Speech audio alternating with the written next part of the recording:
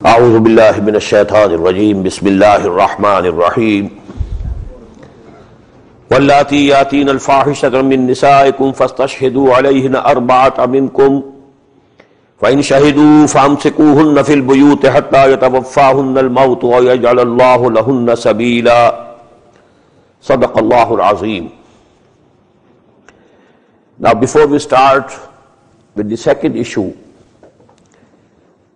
let me say something more about this law of inheritance. As many of you must be recalling, the first directive that came regarding this inheritance was the ayah in the 22nd section of Surah Al-Baqarah. كُتِبَ عَلَيْكُمْ إِذَا حَضَرَ أَحَدَكُمُ الْمَوْتُ إِن تَرَكَ خَيْرًا الْوَصِيَّةُ لِلْوَالِدَيْنِ وَالْأَقْرَبِينَ حَقًّا عَلَى الْمُتَّقِينَ. That was the first instruction. That if a person is dying and he is leaving some property behind him, he must make a will, a bequest, and that will should be in favor of the parents and relatives. It should not happen that all the property is possessed by one son or the only sons, nothing to daughters, nothing to the parents. They are left without anything. But still there was, the portions were not fixed. And at that time, this wasiyah, this making a will, was fard, imperative. Kutiba alaykum. It has been written upon you that you must make a bequest, you must make a will before dying, that whatever I am leaving behind, well, such and such portion should be given to my father, such and such portion should be given to my mother, and to such and such persons. That was a must for every dying Muslim. But now when this law of inheritance was revealed in this Surah Nisa, that ayah stands abrogated. It is mansukh. Now making a will is not essential, not imperative. Because Allah subhanahu wa ta'ala has himself fixed the portions that the parents will be getting, that the sons will be getting, that the daughters will be getting, that the wife will be getting, or the husband will be getting out of the property of the deceased wife.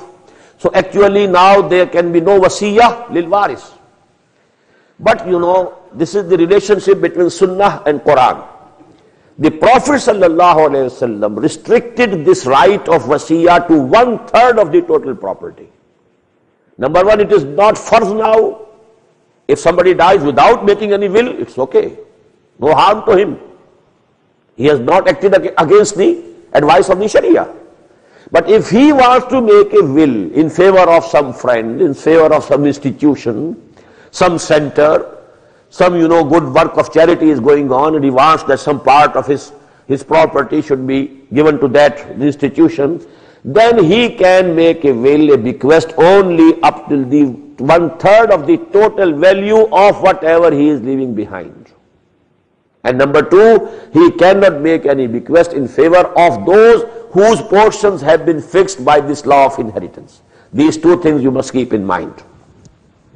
Now the second issue which is being dealt here in this Surah Nisa is that of sex discipline. Sex anarchy and sex discipline. These two things are very different and opposite to each other. There was a sex anarchy in the Arabian society before the advent of Islam. And very gradually, Quran, and for that matter the Prophet ﷺ, they disciplined that society. The sex, Now, neither Quran says that sex is evil. No, it's not evil, it's natural. It's a natural urge. So actually, it must be placed within limits, must be controlled. There should be no anarchy. It must be disciplined. So now these issues will be discussed one by one. وَاللَّاتِي يَاتِينَ الْفَاحِشَةَ مِن نِسَائِكُمْ. As for those of your women who commit some adultery, of your women, Muslim women, فَاسْتَشْهِدُوا عَلَيْهِنَّ أَرْبَعَةً مِنْكُمْ. So you call 4 witnesses over her, but those witnesses should be minkum, Muslims, not non-Muslims. Now you keep in mind that this society up till that time at Medina was a mixed society. Muslims were there, even the pagan Arabs were there, out of the tribes of Aus and Khazraj, who had not accepted Islam up till now. Then the third element was the Jews. Three very strong tribes of the Jews were present in Medina. So it was a mixed society. And actually what we call a state, that state had not been established up till now. The authority was distributed. The whole jurisdiction was not there for the Prophet ﷺ. That is why this ayah. Now supposing a Muslim woman has committed adultery and she had committed this sin with some non-Muslim. And that non-Muslim, that Jew for example, is not within the jurisdiction of the Muslim courts or the Muslim system order. What to do?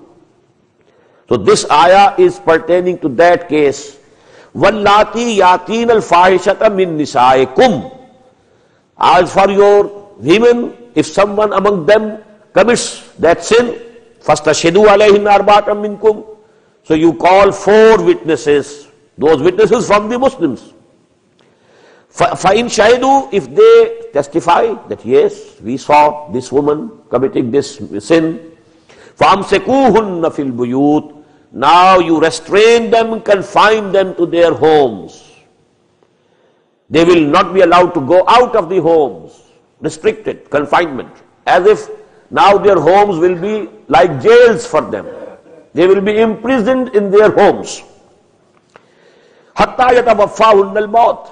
Till that time that death takes them away. It's a lifelong imprisonment. Till death. أَوْ يَجْعَلَ اللَّهُ لَهُنَّ سَبِيلًا. Or till such time that Allah subhanahu wa ta'ala opens another way for them. That way was when the last, injunction came about this adultery. What's the punishment? That is in Surah An-Nur. That was the sabil that Allah opened. But till the revelation of those ayat of Surah An-Nur, this was the order and this had to be abided by. وَاللَّاتِي يَاتِينَ الْفَاحِشَةَ مِن نِسَائِكُمْ فَاسْتَشْهِدُوا عَلَيْهِنَّ أَرْبَعَةً مِنْكُمْ فَإِنْ شَهِدُوا فَأَمْسِكُوهُنَّ فِي الْبُيُوتِ حَتَّى يَتَوَفَّاهُنَّ الْمَوْتُ أَوْ يَجْعَلَ اللَّهُ لَهُنَّ سَبِيلًا وَاللَّذَانِ يَأْتِيَانِهَا مِنْكُمْ. And as for those two who have committed this sin of adultery in fornication, and both of them are from you, both are Muslims, legal Muslims, then what to do? Now both are in the jurisdiction of the Muslim society. Both will belong to the same society. For what is the commandment? فَعَزُوهُمَا. Punish them both. Now what type of punishment is to be given is not described here. Any type of ta'zeer, any type of punishment. You can strike them, you can keep them in the confined somewhere. So that can be decided. That could be decided. Can't be decided now because now the final judgment, final injunctions have been revealed in Surah An-Nur. But till that time, this was the injunction that had to be kept. وَالَّذَانِ يَاتِيَانِهَا مِنْكُمْ فَعَزُوهُمَا فَإِنْ تَابَا وَأَصْلَحَا فَأَعْرِضُوا عَنْهُمَا. But if they repent and they mend their ways, they promise, make solemn pledge, never to commit it again, then let them go their way. فَارِضُوا عَنْهُمَا إِنَّ اللَّهَ كَانَ تَوَّابًا رَحِيمًا. Because verily Allah Ta'ala is very much acceptor of tawbah and He is very much merciful.